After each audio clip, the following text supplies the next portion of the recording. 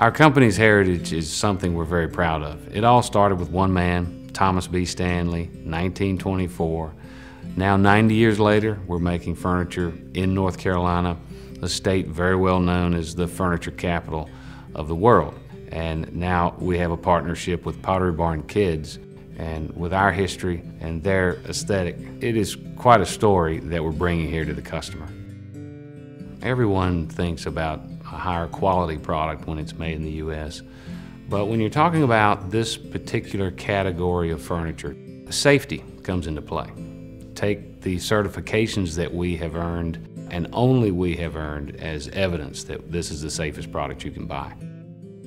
Our self-closing silent drawers are something that every consumer will be excited about as well.